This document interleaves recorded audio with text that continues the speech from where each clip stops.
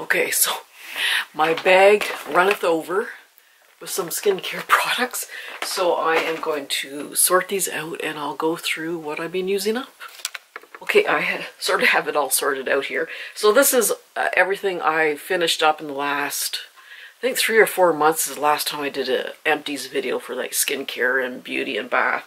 Some of the stuff I started 3 or 4 months ago, some I'm just kind of finishing up.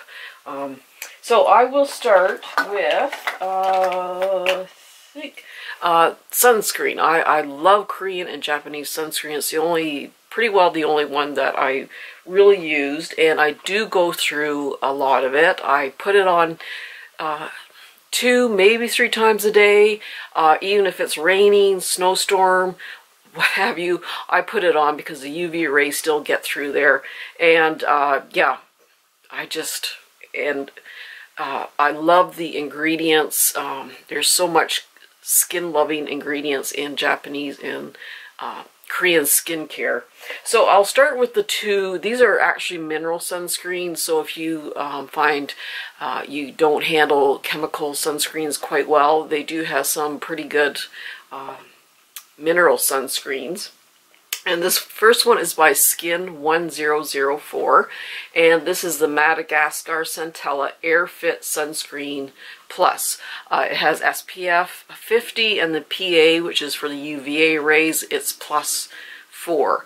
And so this one's actually tinted. I don't find it has a white cast. A lot of mineral sunscreens do have a white cast, but this one is tinted. So whether if you're really tanned or have the darker skin tone, I don't know if this would cause a white cast, but it doesn't for me. And what I do, I can't handle chemical sunscreens around my eyes. I find them kind of irritating, so I do stick with mineral sunscreens just around my eye. Now, I don't use a lot of mineral sunscreens in the winter time because I find them a little bit drying. I prefer the chemical sunscreens, but this one actually has a lot of different types of moisturizers in it, so it is actually pretty good. And then the other mineral sunscreen is Peslo Safe Recipe, and this one has panthenol in it, which is quite moisturizing, and a humectant. And then there's ceramide, which I love ceramides in skin products. It acts as a mortar for your skin, like the skin cells are bricks, and then the ceramide's the mortar, and it prevents moisture loss. So this one, it's not tinted though. So if you do have medium to tan to deep skin tones, this maybe will leave a white cast. On me, it does lighten my skin slightly. It just kind of brightens it up more than anything. But yeah, it's also very good for around the eyes and that. And then these are from Japan. I really do like their sunscreens. These ones leave just a beautiful satin finish, not overly matte, not overly dewy. And this first one is by Kosei. This is Sun Cut UV Perfect Gel, and this is waterproof. So the only thing with this one, I find that if I put it on a couple times a day, it's fine. But by the 3rd time I put it on, it starts to pill up a little bit. But it is a good one because it's waterproof. And this is Skin Aqua by Rhodomentholatum. And yeah, this one, I think I've gone through a couple of these, and it's a pretty good price. It's 140 grams. A lot of the Korean skin sunscreens like 50 to 75 mils or so. This is 140, and I think it was about 15 Canadian or something like that. But this one leaves just a beautiful glow, but doesn't look overly dewy. It's not overly matte, and I believe this one's waterproof too. So I really do like these Japanese sunscreens. All right, for cleansing, I do use my cleansing balms. to get rid of sunscreen on my face. I find that if I put sunscreen on my face and I try to wash my hands with soap and water and I rub, you can still see some of the sunscreen on there. So I always make sure I do the cleansing balm to lift off that sunscreen. I think that's why I broke out a lot with sunscreens before, is because there was always a bit of a residue that didn't get off with soap and water. So this, I don't think they make this anymore. It's a Tude House. And what I like, I always took this traveling because it's in tube form and it's less bulky than in the jars that cleansing balms are usually in. So I don't think they make that one anymore though. And this one I think I picked up at Winners or no, this was Amazon actually. This is by Lila Lily, and this is a Korean 9-berry cleansing sherbet. And this one actually smelled like berries. It had the most wonderful smell. Oh, and it was a lighter balm too. It wasn't a really, really heavy balm, so it was quite easy to rinse off. But I always double cleanse. I go in with the cleansing balm and then I go in with a cleanser. And then this is Clinique. I thought I had gone through a couple of these. But it was just a little sample size that I took traveling. And yeah, Clinique's expensive, so I'd rather stick with a Korean or Japanese cleansing balm. They're less expensive and they work just as well. And this is by Vanilla Co. Clean at Zero. And that's another little cleansing balm I use for traveling. And this is by B Lab. This is Matcha Hydrating Foam Cleanser.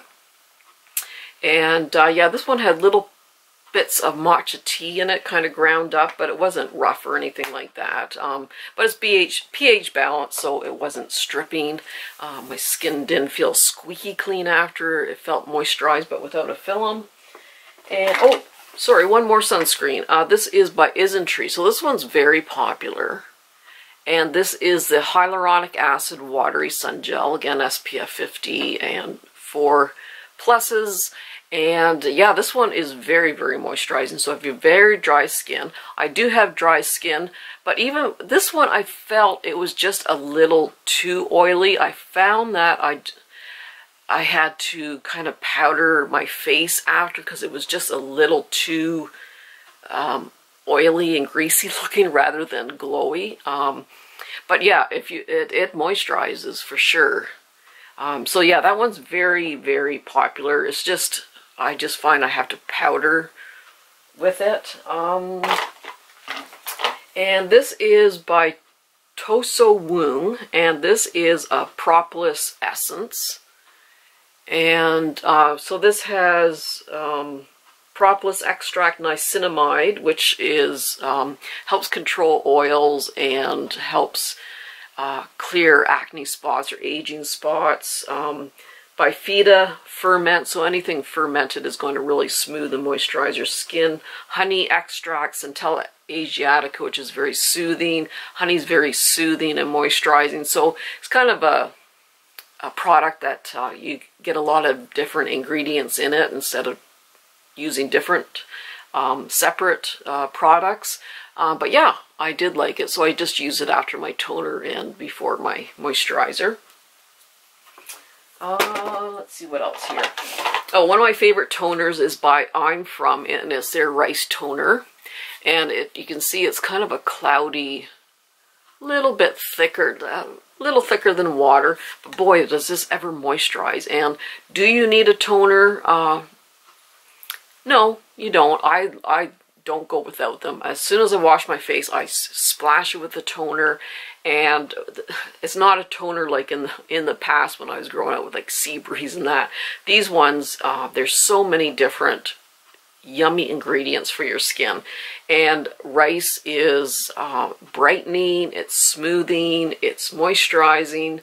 And yeah, I think I've gone through about 3 of these. And I did get another one. Style Van had it on for a really good price. So I did pick up another one of these. But boy, is that ever moisturizing. But it doesn't feel heavy or sticky.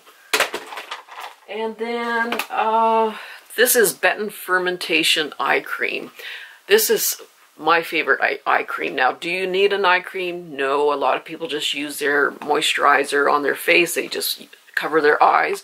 I find that because I wear eyeshadow a lot, my eyeshadow, even with a primer, I just use regular moisturizer, face moisturizer on my eyes, it just creases and fades and it doesn't stay.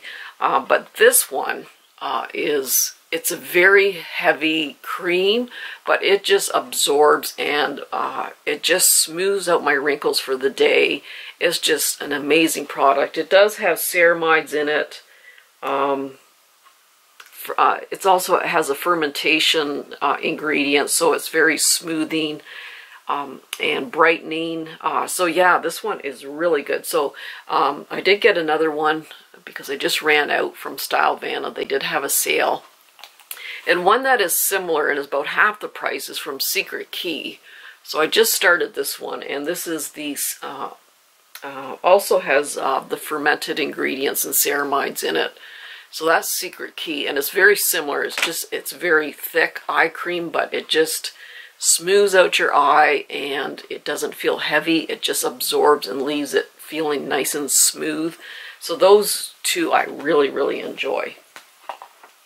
And I'm almost done this. I've got just a couple of days left. Is the Ordinary's ascorbic acid, which is vitamin C, and this is 8%, and Arbutrin, which also helps fade spots. So vitamin C is antioxidant. It helps decrease the sun damage. It's not a sunscreen, but it helps decrease the damage from the UV rays. And now this one, I usually use this one, vitamin C suspension, 30% in silicone. It's quite a strong, big dose, so it could be irritating. I'm used to it, so I just feel a little bit of a tingle when I put it on, but it is a high percentage. But this one really smooths out my skin, almost acts like a primer. So I like this in the warmer weather, but I did use this ascorbic acid one because it's much more, it kind of has that oily texture to stabilize the vitamin C. But once I'm done, I'm going to start up my silicone one.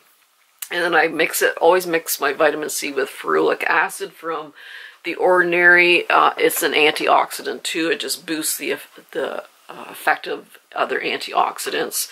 And they've done a lot of studies with the resveratrol and the ferulic acid. And they're very good with vitamin C to decrease the damage of the sun.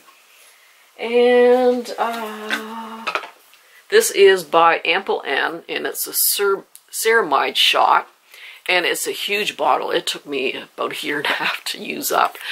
It's this kind of like a light lotion, but like ceramides are so good for the skin. I just love anything with ceramides in it. It's so moisturizing.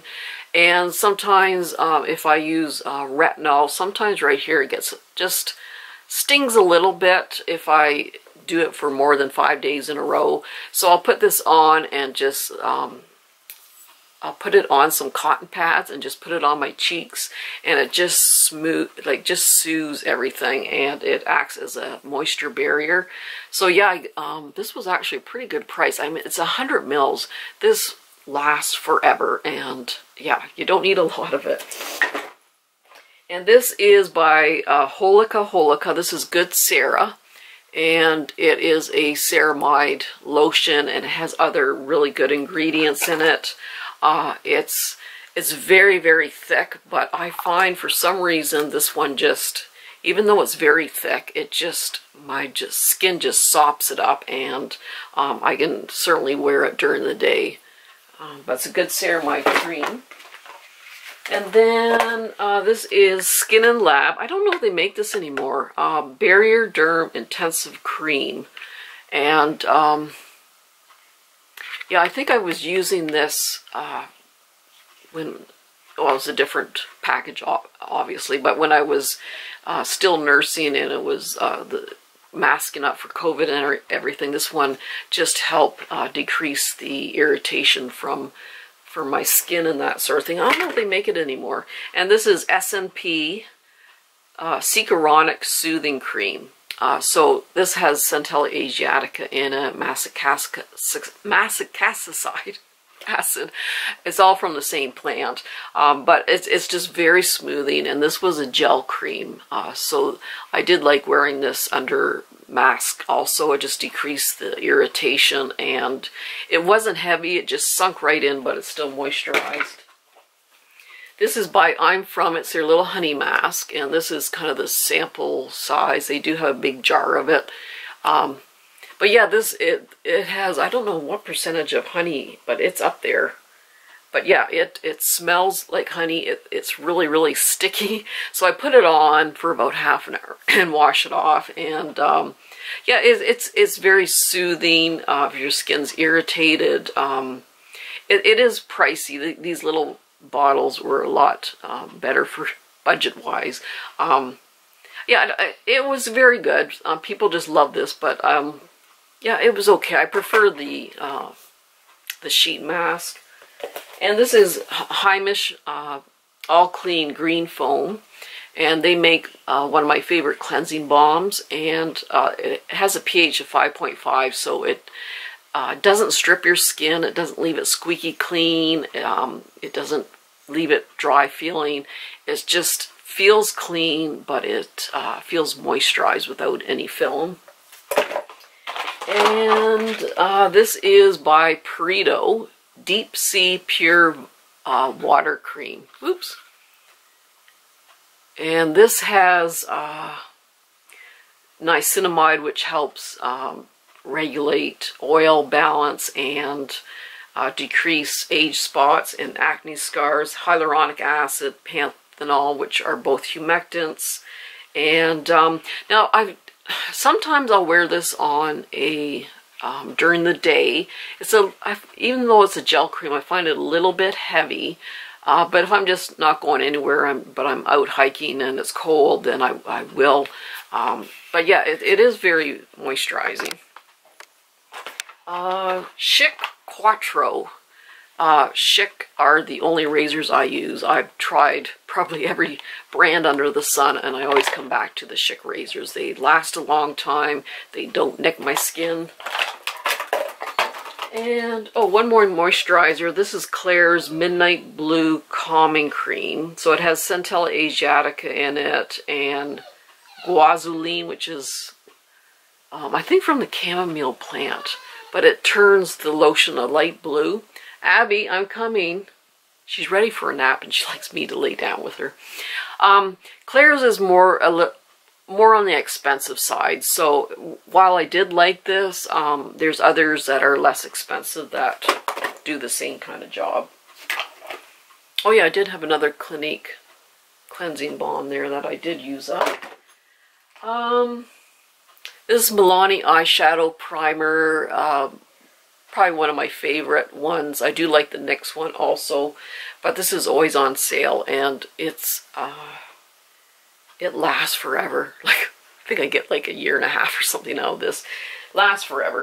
And then another eye primer is the CoverGirl eye primer. Now this one was actually pretty good too. I found that my eyeshadow didn't crease and didn't fade too much with this one either. It's almost as good as the Milani. The Milani, you get more for your money, and I think I like it just a little bit better. But if you can find the CoverGirl on sale, it's pretty good. But I don't know if they still have that or not. Oh, another cleansing balm by La Creme Shop, which I got at Winners. It's actually pretty good. Worked well. And this is by Beauty by Joseon, and this is a serum, ginseng and snail mucin. So nail mucin is very soothing, moisturizing. Ginseng is supposed to be like an anti-aging product they use a lot in Asian skincare. Abby, come here. I'm coming. Oh my God, you want some?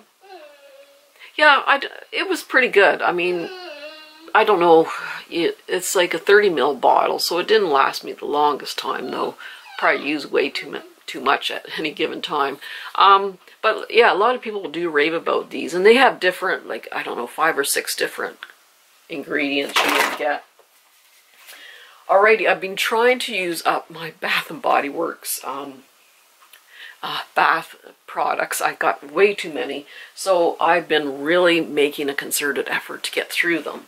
So I do like their moisturizing body washes, the creams. It has shea butter and cocoa butter. This is Sunrise Yoga, and this is Mandarin Spearmint and Juniper Berry. And I really didn't pick up any of those notes in there. It was probably my least favorite. It was still nice. It was still a lovely, soft, relaxing scent. But I really didn't pick up a lot of those scent notes. Oh, this one, I wish they would bring this back. It was one of my favorites. It's the Bath & Body Works Mint Leaf and Bergamot body wash. Oh my gosh, this smelled like heaven on earth. I love the smell of bergamot. I love the smell of natural mint. This was so good. Oh, I wish I could bring that back. Aromatherapy line. This is the orange and ginger, which is so bright but relaxing. Eucalyptus and spearmint. I've gone through quite a few of that scent. Love it. This one was really good. This was Stargazing Meditation. And this had bergamot, patchouli, and vetiver. So those kind of sound like overly masculine kind of scent notes. But oh my gosh, it was not masculine at all. It was just so soft. Felt like you're in a spa. It was so, so nice. So yeah, I do like the aromatherapy line. Oh, one more. This is Love. Again, I love the aromatherapy line. This is Rose and Vanilla. And this is another aromatherapy, but this is in the gel form. I do like the cream form better. It's just more moisturizing. But this was a wonderful scent. Juniper and coriander. And I think, is that it for Bath & Body Works? I think so. I found a couple of these on the clearance rack at Winners, and it's a Australian, or maybe it's made in the Netherlands. It is a foaming body wash, and this one is in wild thyme and cranberry oil, and also had eucalyptus. Oh my god, this smelled so good. Like when I was feeling tired and headachy, I had a shower with this, and boy, it just woke me up and made me feel so much better. Yeah, I got a couple of these on the clearance rack for like $3 each. It was so good. And for my hair, this is the Shea Moisture. Now it's got a long title. Purple Rice Water Strength and Color Prep Primer and Styler. So this one was like a thick, kind of lotiony, well, not thick. It was a kind of a lotiony kind of leave-in conditioner. This is great if you got frizzy hair. This kept my hair frizz-free for the most part in the summertime on those hot, humid days.